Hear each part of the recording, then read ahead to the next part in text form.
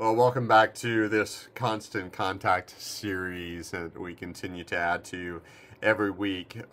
This week we're going to consider another hard question. It's really a two-part question, so we're going to explore the first part this week. And I think that it's important to say that this question came out of last week's sermon when we talked about in Malachi chapter 4 that the Lord's judgment is coming like a fiery furnace. And so I wanted to explore this notion a little bit more. The idea of, is hell for real? And then the follow-up question is, or does everyone go to heaven? It was kind of strange because in 2011, when I had my first call in Kansas City, I found these multitude of books. The first book was this one. It's called Love Wins by Rob Bell, who kind of pushes the gamut. He gets pretty creative in talking about this concept, and ultimately he presents what we would call really more so universalism, if I remember correctly. Some people might suggest that it's a Christian universalism, but based off of Rob Bell's theology and how that he has moved away from Christianity, I would probably suggest that he's on to universalism entirely, or that everyone is saved regardless of their belief. I then read a follow-up book that was kind of a direct response to the first book called Erasing Hell, which ends up at the more orthodox stance of ultimately people will be saved if they put their faith in Jesus Christ. And then finally, I came to this last book, of which the question is based upon is hell for real, or does everyone go to heaven? And this is a series of different articles compiled to answer this great question. And although it might be the shortest of the three books, it definitely is the shortest. It was probably the best writing of the three.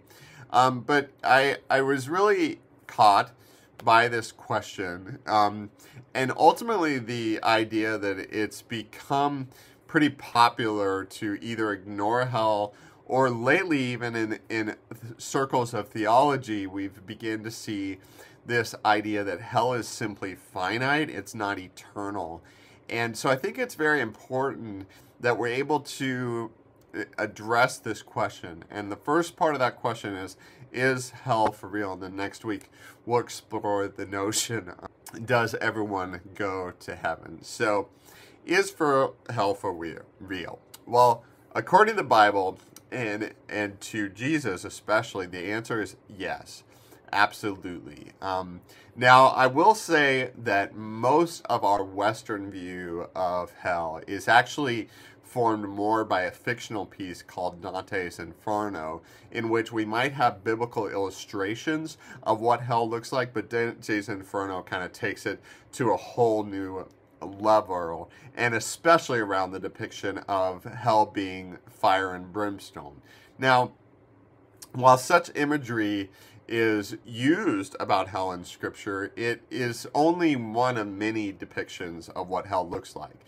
So I'm going to try to track the imagery that the Bible portrays of hell throughout the Bible. The first one that we'll address is Sheol in the Old Testament, and then there's kind of an evolution from Sheol to Gehenna in the New Testament. So, in the Old Testament, Sheol, if you were to put it simply, can be seen as the underbelly of the earth and the place where people would go to rot and die.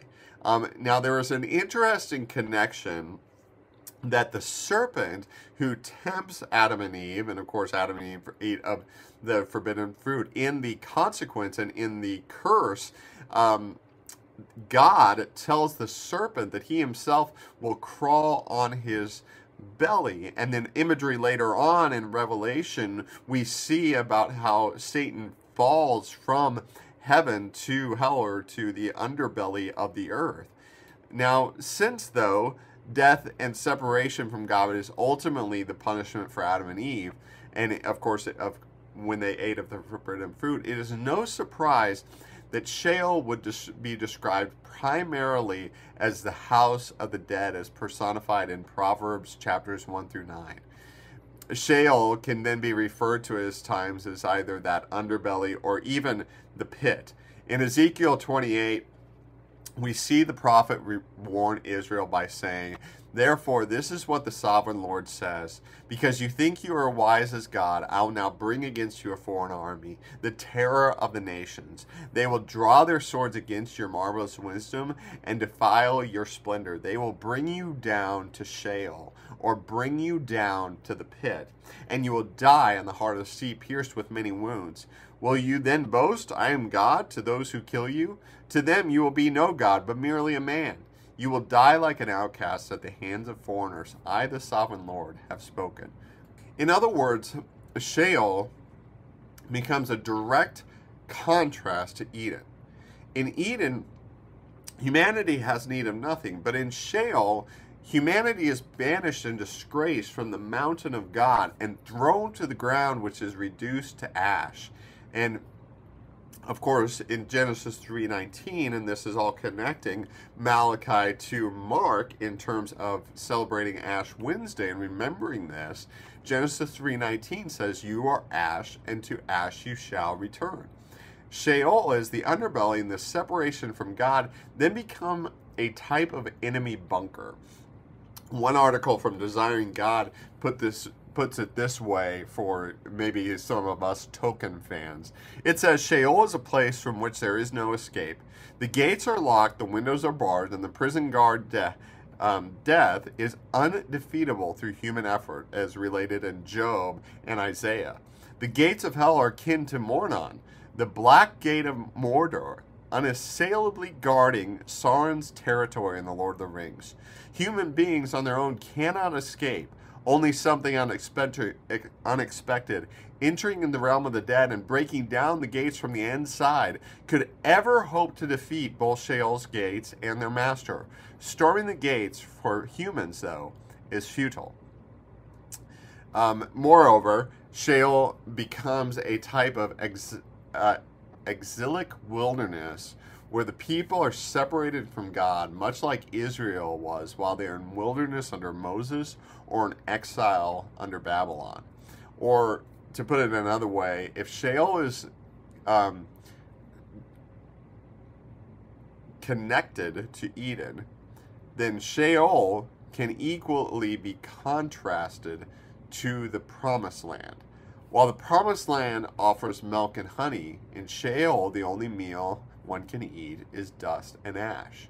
And further, instead of God being praised in his sanctuary, there is no praise of God in Sheol, and the dead do not remember him. Psalm 6:5 said, "For the dead do not remember you. Who can praise you from Sheol? Who can praise you from the pit? Who can praise you in the wilderness?" These two pictures of Sheol already make it bleak, but then especially the prophets begin to see separation from God and God's judgment as a flame that will separate the shaft from the fruit and consume the thorns and the briars. In the series we just finished, that is Malachi 4, says the day of judgment is coming, burning like a furnace. On that day, the arrogant and the wicked will be burned up like straw. They will be consumed. This directly connects us from the Old Testament to the New Testament in this idea of Gehenna.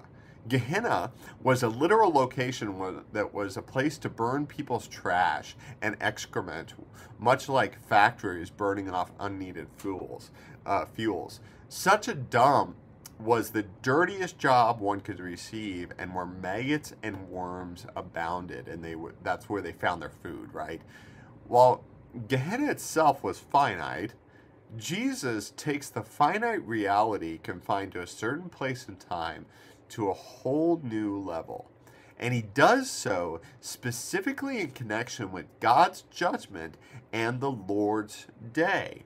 We begin to see how our ideology of this English word known as hell begins to form from the multitude of imagery that Jesus uses, and this is summarized so well. I use this on the sermon on Sunday from an article in the Gospel Coalition by Leslie Schmucker. In it, it says, Jesus doesn't only reference hell, or you may say Gehenna or Sheol. He describes it in great detail. He says that it is a place of eternal, not as finite, but eternal torment of unquenchable fire, where the worm does not die, where people gnash their teeth in anguish and regret, and from which there is no return, even to warn loved ones. He calls hell a place of outer darkness, comparing it to, as we've just been talking about, Gehenna, which was that trash dump that we've already talked about. Jesus talks about hell more vividly than he talks about heaven, and describes it even more detailed. There's no denying that Jesus knew, believed, and warned about the absolute reality of hell. So it absolutely blows my mind that there is a new movement that claims that hell is finite, even though Jesus used such eternal, encompassing imagery in the way that he describes suffering, torment, the ongoing judgmental fires, that anguish and gnashing of teeth that never ends. I mean, such an argument has to do quite a bit of mental gymnastics to get around this language. And ultimately, if they go that direction, it is odd to me that they really want to embrace the idea of an eternal heaven, but the language that is often this age to age or eon to eon that's talked about in reference to infinite and eternal is the same language used about heaven as it is for hell. So essentially they're just saying, this is what we like. We like Eden, we like the promised land, but we don't like judgment, we don't like ongoing fire, and therefore we don't like hell, and we're going to throw it out with the bathwater. But in doing so, you've thrown out your entire argument for both heaven and hell. Really, the Bible allows no room for this. The Bible is very clear. We can either know heaven or hell. We can either know the blessing or the curse. We can either know the promised land or ash, or to ultimately receive Christ or face eternal consequences. There's no middle ground. And we would do well to realize that if the gates are locked from the inside, then we need an external agent to save us from the outside. Hell is most definitely for real, but we'll explore next week the notion of God can determine who is going to heaven. I've often put it this way: we are all destined for hell. We're all destined for a lifetime without God. But in Christ, we are predestined for heaven. So we'll talk a little bit more about that next week. As for this week, I hear we are called to brace ourselves for this winter storm. So maybe enjoy watching this video as you watch. Even now, I'm seeing the snow starting to come down. But also at the end of the week, I hope that you already have your tickets because they have sold fast to our production Clue. I challenge you, and as I do with every production that we have here, is maybe you've invited a friend or a family member, and maybe you would have an opportunity. Of course, we're having a dessert available at most of the Clue showings, but maybe to take that family member or that friend out for dinner beforehand and to talk to them a little bit about, well, this play is happening at a church. What's kind of been your experience with church in the past? I'm just curious, tell me a little bit about your faith journey, these types of things, and you'll be surprised what types of things you begin to hear. So I challenge you to do that and to take the opportunity to be interactive, to be proactive in the way that we live out our faith. Pray that these videos continue to be a blessing. Tomorrow, Ash Wednesday service will be canceled because of this upcoming snow, but I am going to put together another video that hopefully blesses you for not being in person at the Ash Wednesday service. So I'll have that out for you probably tomorrow afternoon. Pray this is a blessing for you. God bless. We'll see you soon.